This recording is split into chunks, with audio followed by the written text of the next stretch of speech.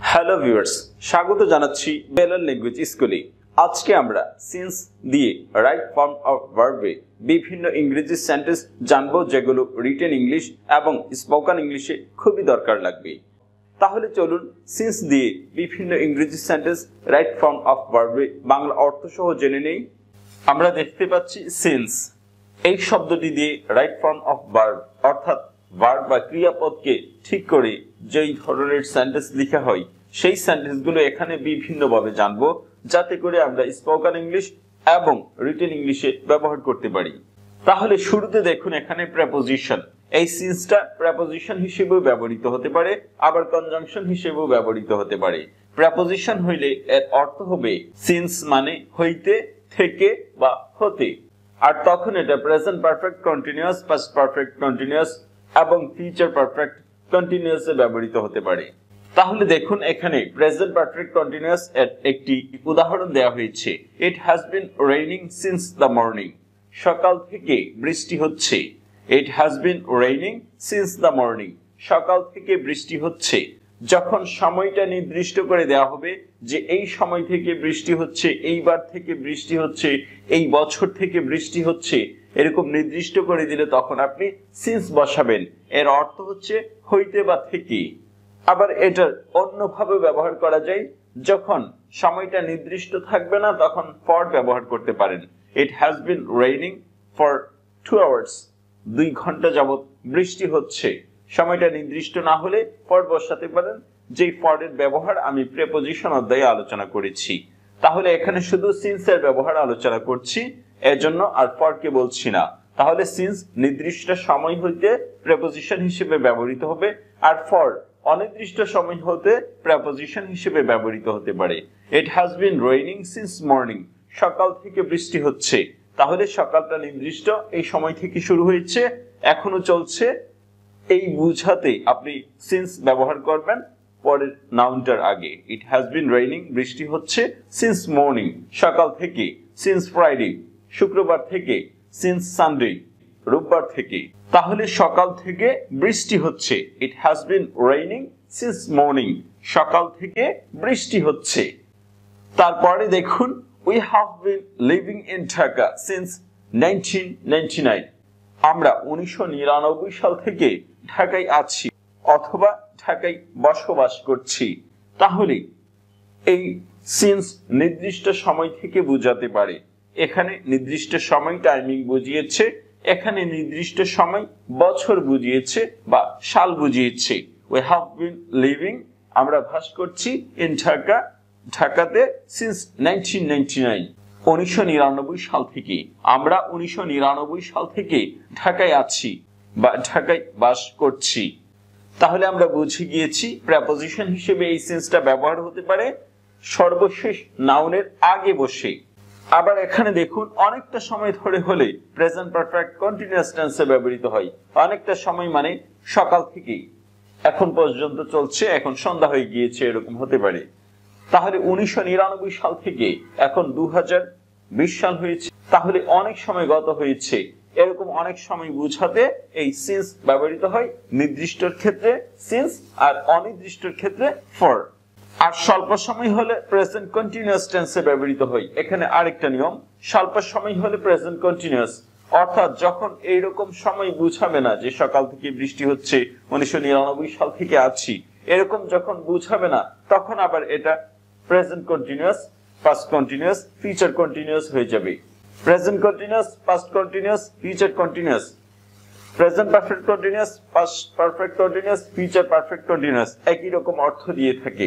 পার্থক্য শুধু present continuous, past continuous, future কন্টিনিউয়াসে সময়টা উল্লেখ থাকে না, কখন শুরু হয়েছে কখন শেষ হয়েছে। আর present perfect continuous, past perfect continuous, future perfect কন্টিনিউয়াসে সময়টা উল্লেখ থাকে কখন থেকে শুরু হয়েছে।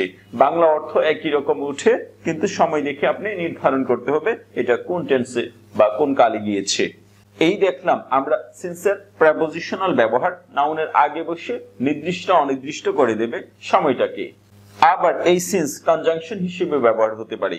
কনজাংশন হিসেবে ব্যবহার করলে তখন আবার দুইটা সেন্টেন্সকে একসাথে জোড়া লাগাবে। দুইটা সেন্টেন্সকে একসাথে জোড়া লাগালে তখন কিন্তু আবার কমপ্লেক্স সেন্টেন্স হয়ে যাবে। কমপ্লেক্স সেন্টেন্স মানে হচ্ছে জটিল বাক্য। আবার এইটাকে আবার কনভার্ট করে আপনি সিম্পল সেন্টেন্সে নিতে পারেন, কম্পাউন্ড সেন্টেন্সেও নিতে পারেন। তাহলে আমরা এখানে সিন্সের ব্যবহারটা জানার জন্য কমপ্লেক্স বা জটিল বাক্যটা শিখবো, মানে মাঝখানের বাক্যটা। সিম্পলটাও শিখবো না, কম্পাউন্ডটাও শিখবো না, সরলটাও শিখবো না, যৌগিকটাও শিখবো না।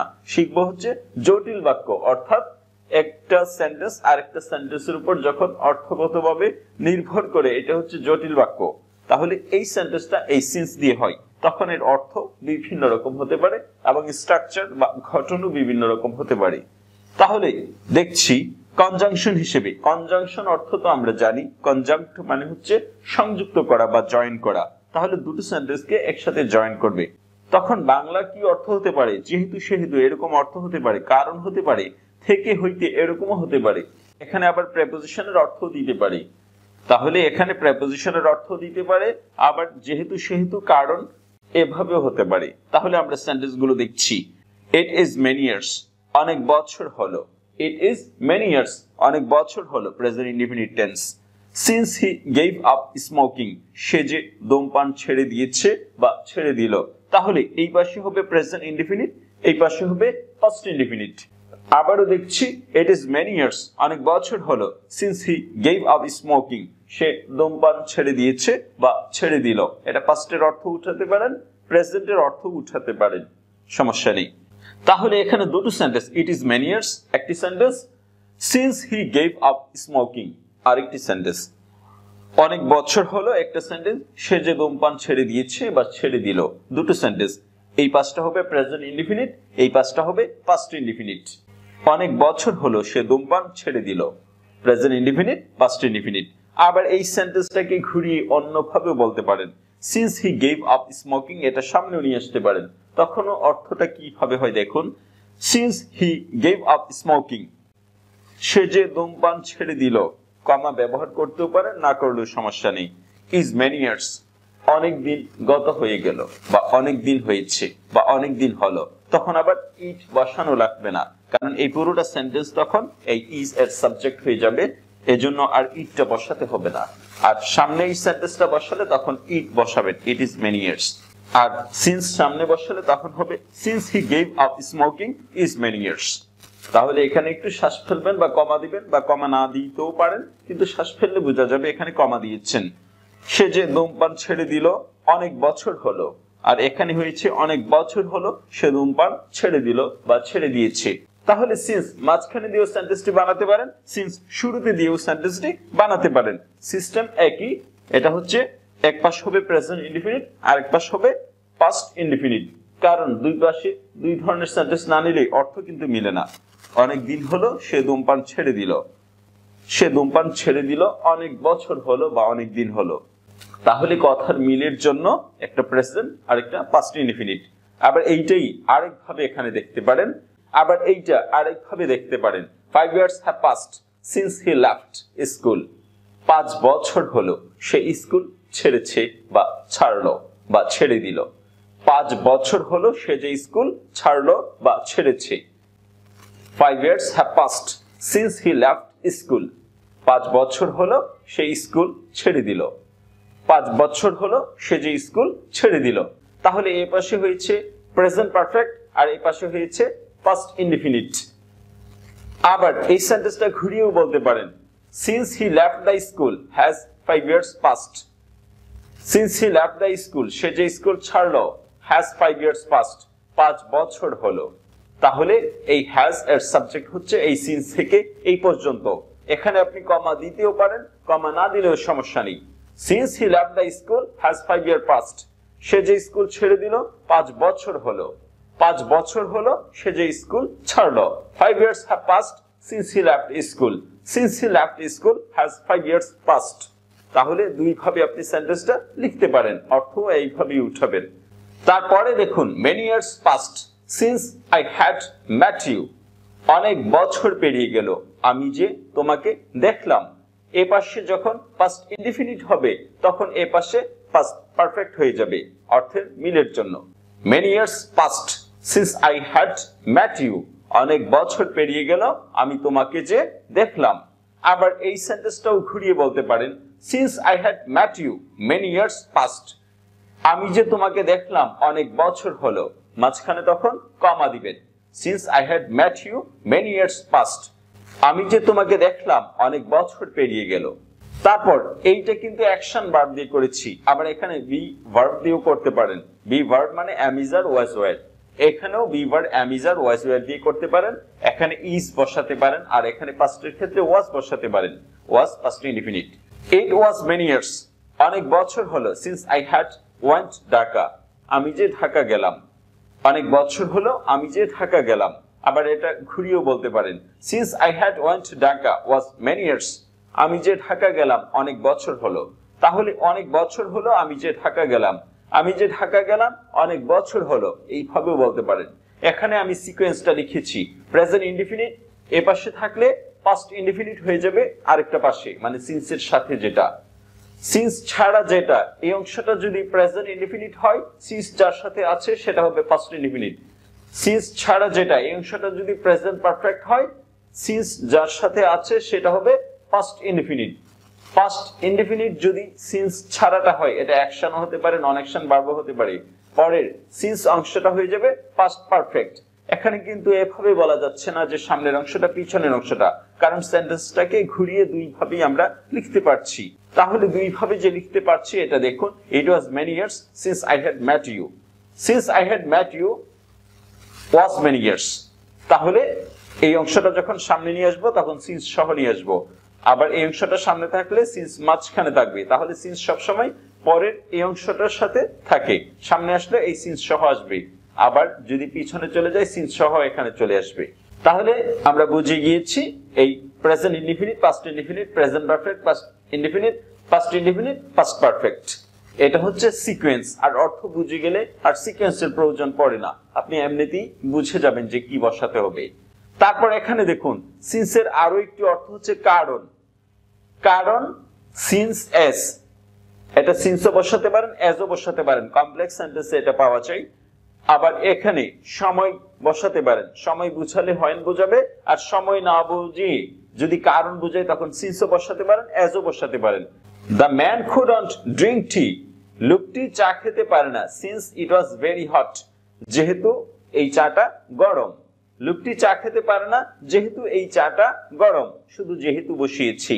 আবার যদি এটা ঘুরিয়ে দিই, since the T was very hot, যেহেতু চাটা গরম, the man couldn't drink it, সেহেতু লোকটা চা খেতে পারে না।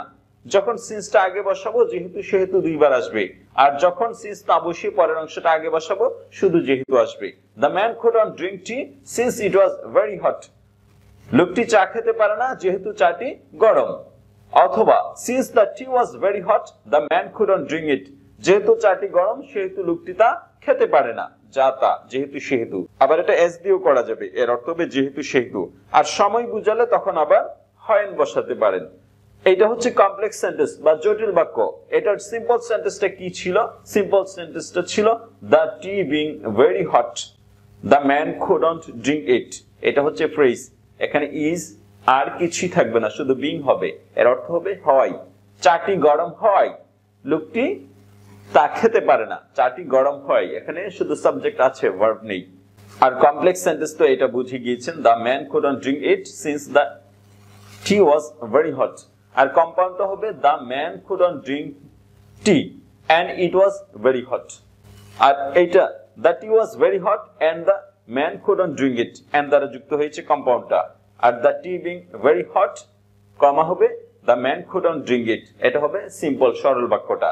এইটারই সরল বাক্য হবে এইটা, কম্পাউন্ড বা যৌগিক বাক্য হবে এইটা। আর আমরা সিন্স দিয়ে যেটা পড়েছি এটা হচ্ছে কমপ্লেক্স সেন্টেন্স বা জটিল বাক্য। তাহলে সিন্সের অর্থ আমরা বুঝে গিয়েছি। সিন্স থেকে হইতে প্রিপোজিশন হিসেবে ব্যবহৃত হতে পারে, সিন্স থেকে হইতে কারণ, যেহেতু সেহেতু ইত্যাদি অর্থে সিন্স কনজাংশন হিসেবে ব্যবহার হতে পারে দুটো সেন্টেন্সকে যুক্ত করার জন্য। আর হয়েন দিলে হয়ে যাবে যখন তখন।